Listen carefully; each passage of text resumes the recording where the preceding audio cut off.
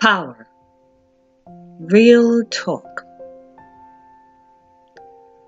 I am going to say this straight from my heart and divine source within myself. This is the message I have to give to humanity. Those who have an ear, let them hear. For I will not be chasing anyone to hear this message. So get it now. You are the power source of your life. You are the power source of your life experience. I'm going to say that again. You are the power source of your life experience. You are, and nobody else is, the power source of your life. You are. I'll tell you something undeniably true. No one can or will experience your life but you. I'll say that again. No one can experience your life but you. You are the only one who would ever experience your life. We are intimately intertwined and connected within the universal collective of oneness. But the life that you live and experience will only be experienced by you. Because you are the power source of your life. No one can think your thoughts. No one can feel your feelings. No one can have your point of view. No one can make your choices.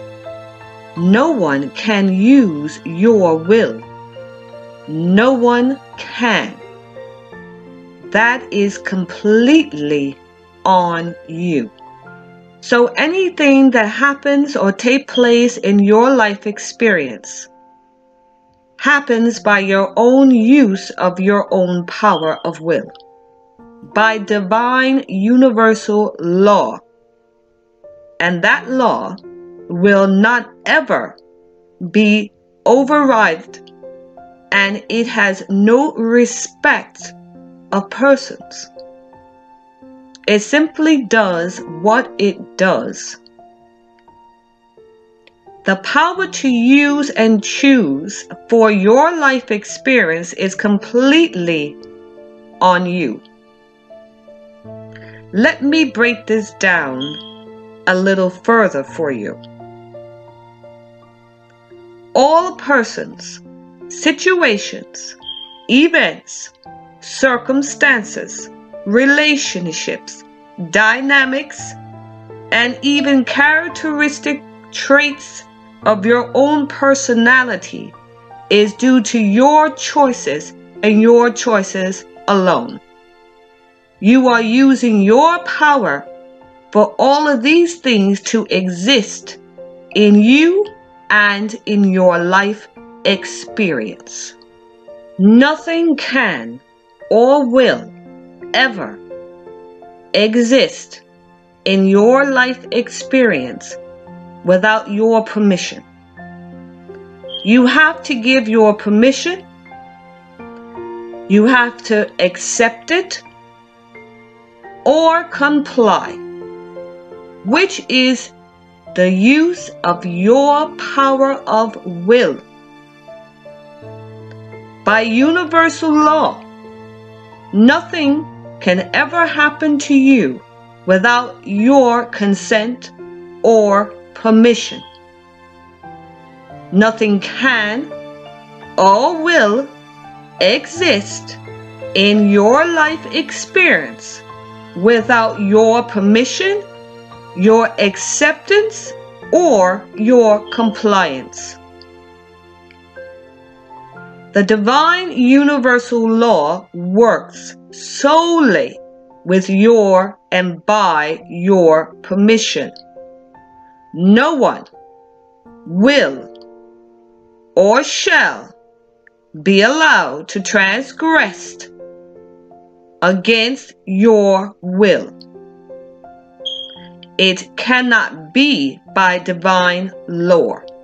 This is divine decree. This is the power in which we were born and created with. You have the power to make of your life experience what you will for yourself. I'll say this again. You have the power to make or create your life experience for yourself, for your own happiness, for your own growth and development, for your own well-being. This power was given to you for yourself, to use for the good of yourself. Now, there is a caveat to this power and law. The caveat is you do not have license to dictate anyone else's life story, life journey, life's choices, no matter who they are. Every person has this power, and by divine law, their power of will not be transgressed against. It is futile to ever try or even give it a thought to do so. You will not nor can dictate someone else's life choices or their pathway. In fact, to do so is to transgress against yourself. It is an adverse use of your power of will, and you will suffer the consequences for it by universal law. The divine law does not care what your reasons are, and it does not care whether you thought it to be a noble thing to do. The moment that you attempt to push your will on someone else, you have effectively tried to control that person's life, which is a transgression by law. The law is just. It will only give you what you have sown, what you gave permission for, what you have accepted to be in the existence of your life experience. What you choose and comply with will exist within yourself and in your life experience by law. This is your power. If you give permission for peace in your life, you will have peace. If you give permission for discord in your life, you will have discord. If you give permission for poverty in your life, then you will have poverty. If you give permission for wealth in your life, then you will be wealthy. If you give permission to love in your life, then you will have love. If you give permission to hate in your life, then you will have hate. And you will have it as your own personal life experience, in which you and you alone will experience it. All because you are mad, upset, and having a bad experience doesn't mean that everybody else is. The same is true if you are having good, exciting, loving feelings. It doesn't mean that everybody else is experiencing what you are experiencing. Have you ever, and I'm sure you have, when went out with someone for the day and had a wonderful experience, and the other person thought it was shit? Have you ever eaten something that you thought was disgusting, and the other person thought it was wonderful? Of course you have. We all have had those experiences before. What does that tell you? It should tell you that your experience is solely your own, even though both of you were there at the same time doing the exact same thing. Your life experience is felt and experienced individually. Even if both are all parties that participate in an event or happening, and all had a wonderful experience, did they all feel wonderful for the same reasons? Were they all touched and lifted by the same thing? In the same way?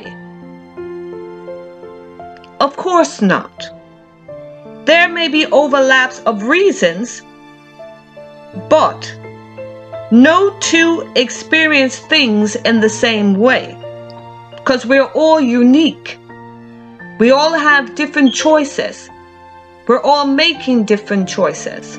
We're all given permission to different things. We're all accepting different things. We're all complying with different things. And no one can know yourself better than yourself. And no one can dictate your choice and use of your power of will. The same way goes in the reverse as well. Two people may be upset about an event, but when you talk to them, their reasons for being upset will be different because they're individual people. The fact of the matter is, no one can know anyone else's mind, anyone else's heart, or have anyone else's perception on anything. You can only know that for yourself, and you can only know your own. How many times have you given someone a compliment and they took it as an insult? How many times, perhaps, you have insulted someone intentionally and they laughed and took it as a compliment? Your insult not only was taken as a compliment, but perhaps it was taken as a source of inspiration for the person you intended to insult. It happens all the time. Of course, you could compliment someone and they take it as such. And of course, you can insult someone and they take that as you intended. But the point is, the attempt to try to control or influence someone else is a futile exercise. And you would be better off being and doing what makes you feel good with respect to your own self and to all other persons. No one is obligated to feel what you feel, value what you value, or live up to the standards in which you set out for yourself. That is your responsibility because they are yours. The obligation and responsibility of your own values is yours, and it's for you to do it yourself. This is the true meaning of freedom. And freedom only reigns when you acknowledge that everyone else is free as well. Freedom is something we all are born with, created with, and that will never change.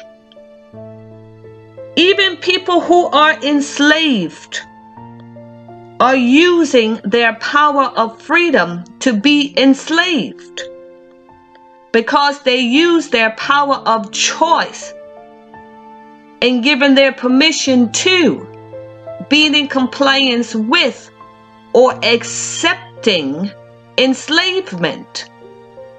They are actually enslaving themselves by their own personal divine power. They didn't have to make those choices. And they have the power to change their mind. They have the freedom not to be enslaved. They have the freedom to make other choices. This is the true meaning of repentance. Repentance means to change one's mind, to make different choices, to withdraw your permission for something to exist in your life, to decide not to be compliant to that which you no longer like existing in your life experience, to no longer accept what you have given your permission to in your life experience. We have the power to choose, to accept, to give permission for, but we also have the power to withdraw our permission, our acceptance, our compliance when it does not suit us or we don't want it anymore. That is what repentance means. Divine law is in full operation. Nothing can or will change the operation of divine law. You have the power in you that works in partnership with universal law on your behalf. That is your power. And you have the freedom of its full use. Are you using it to your advantage or to your discredit? That's a question that only you can answer for yourself. Now this video has gone on a bit long, so I'll make a part 2 where I will get to the nitty-gritty of how you use your personal divine power and freedom of choice and how to use it wisely. Thank you for listening. Until next time, divine blessings be upon you with wisdom.